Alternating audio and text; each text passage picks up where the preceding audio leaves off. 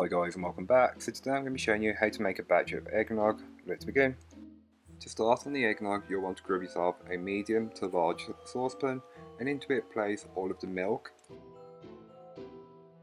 Then into the milk you'll also want to add in all of your double cream, followed by some of the ground cinnamon and freshly grated nutmeg, and then just a touch of vanilla.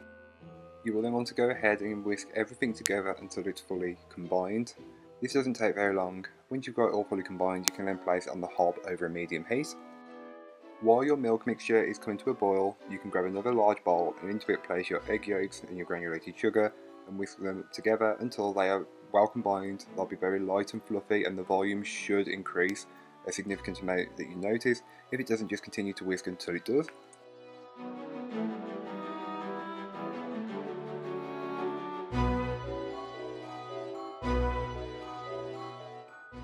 So once your milk mixture has almost reached the boil, you'll want to give it a good stir just so it doesn't catch on the bottom.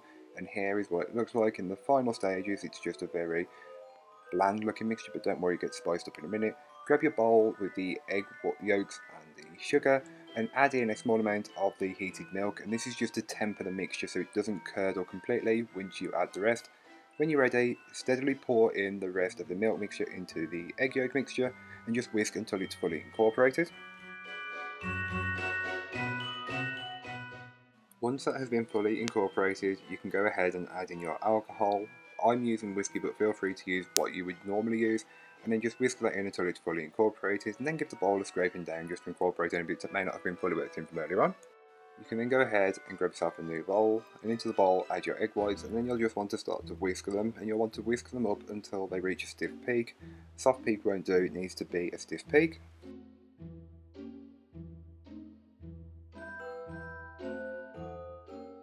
Just before you intend to serve the eggnog, you'll then want to fold the egg whites into the eggnog mixture and just fold it in until it's fully incorporated. Again, you don't want to do this until you intend to serve it. Ensure that the egg whites are fully incorporated.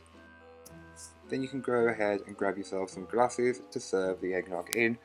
This would normally make around 4 to 6 generous sized glasses, but I've used some for another recipe, so here are 2 very generous portions. Just before you serve it, you'll then want to grate over some nutmeg.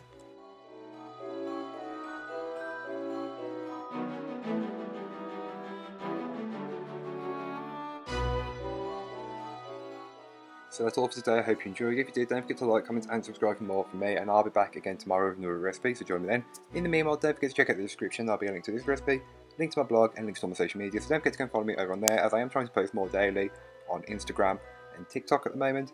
So don't forget to go and follow me on there. But that's all for today. I hope you enjoyed. Bye guys.